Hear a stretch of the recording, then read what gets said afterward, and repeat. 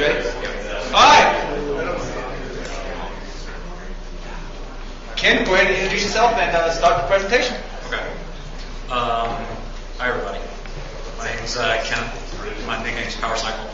And I'm going to be talking about Metasploit, specifically scanning and pivoting.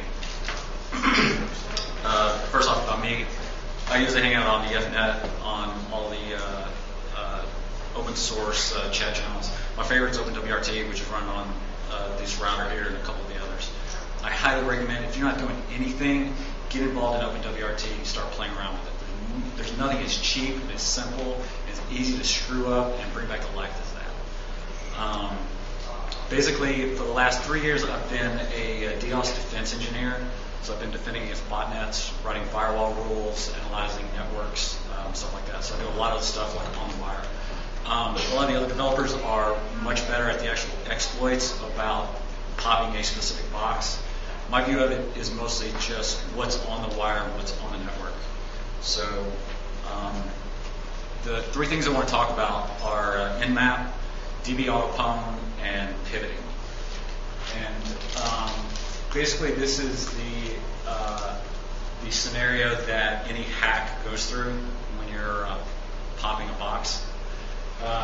Basically, footprinting is figuring out who you want to attack, whether it be like the Brown Hotel. You would just say, you don't even know what their IP address is, you just know where you're targeting. Scanning is figuring out who they are, what IPs they've got registered to them, what their website is, things like that. So once you get to scanning and enumeration, that's essentially what Nmap is. Nmap will only tell you what the IP address is, and it will try to figure out what service is running on that port. Nmap does not do any exploit at all. It's very focused on that. The reason I use Nmap, and a lot of people do, is it's free. It's free for personal use, it's free for commercial use.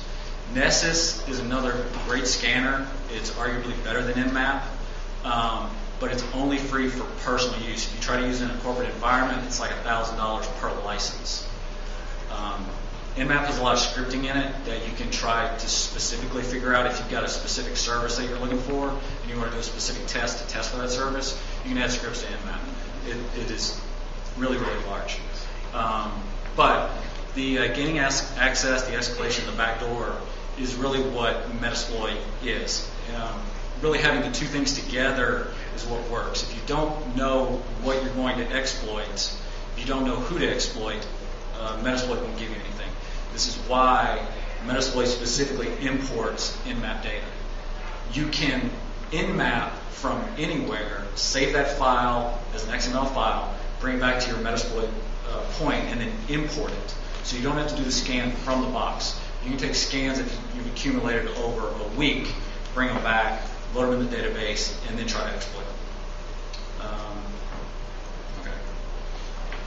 This is this first command is sudo nmap spoof Mac Apple TCP trace. I won't read the whole thing right now, but this is the example of my ultimate Nmap scan. I've got these two slides here. All of these down at the bottom explain exactly what each of those options are. So I'll take some time to go through it all. First off, you want to run Nmap as the root user. If you don't run sudo Nmap or run it as root, you cannot do a stealth scan on a TCP system. The reason is a regular user is not allowed to talk directly to the interface. The root user is allowed to talk directly to the interface. The root user can override the TCP stack. If you all know what the three-way handshake is for a TCP session, you have your SYN, your SYN-ACK, then you have the ACK, then you push something, you ACK the other side, then you FIN-ACK, FIN-ACK, FIN, and you close. Any regular program that you use is not allowed to violate the TCP stack. Nmap specifically violates it so that the other system never gets a FIN. That's essentially what the -SS on there, where it says this stealth scan. if you have monitoring on the network, or specifically monitoring on that port, on that host, many monitoring software, especially if it's on the kernel itself. For instance, if it's Apache that you're running, Apache is not going to know that the port was open for port 80 if no data ever comes to the port. If no data ever comes to the port, then nothing gets logged. If nothing gets logged, then no one knows you scanned them. This is the reason you run it as root. This is also the reason when you run MSF console, you need to run sudo MSF console so that you're running as root if you run Nmap from inside that. You cannot break the TCP stack unless you're root. That right there is probably the most important option. But I'll go through some of the others and tell you how and why. The first is the Spoof Mac Address. Nmap will let you spoof just about anything. You can spoof IP addresses. You can also spoof your Mac. And you can say, just give me a random Apple. You can say, give me a random Linux, a random Windows, or you can specify a MAC address if you want to spoof something specifically. There are some problems with this when you're scanning. I've had it work and not work, so sometimes I take it off, sometimes I don't. But it's only for the local LAN. Whoever's your DHCP server is going to be logging your MAC address. If you've got a scan and you spoof something else, then it becomes much more confusing. But basically, that's the first step. Is you want to obfuscate who you are locally. The second is a trace route. Because I do so much networking, I run a trace route on basically every IP address I analyze and look at. Nmap will include in its output the trace route to you. Here locally, because we're just one hop away from everything, it really doesn't matter. But if you're in Detroit and your target's in Dallas, it's a really good idea to know what's between you, especially the hop right before your target. Because as soon as you pop the target, you want to turn around and pivot and look at who's the router that controls that IP address? Where did he get his stuff from, and who else is that router controlling? Next one, data length 9. In an effort to hide its scan, Nmap will add extra data on the end of any packet it sends to confuse any analyzer that's trying to read those packets. The data length is how big the random bytes are on the end of it.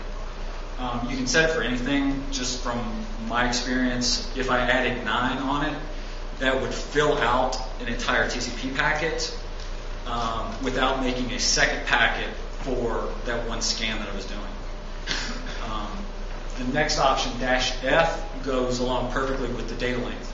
What I'm trying to do is fill an entire packet without going over that. But then -F cuts up those packets into 8-byte segments. It's essentially like setting your MTU to like 400. Normal MTUs are 1600s, 1500s, something like that. What you're doing is, if the IDS has profiles for the scans that you're doing, especially if you're scanning scripts, if you've got a script that scans for a particular port or something like that, you can have your IDS sit there and look for these packets that come in. If you do a -F, it's going to splice up your packets. Unless the IDS on the other side recompiles all of the packets, it's not going to see the signature.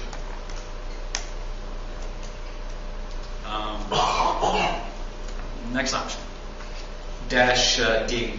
These are for decoys. This is where Nmap, its ability to spoof IP addresses, comes in pretty handy. Even though you're doing a stealth send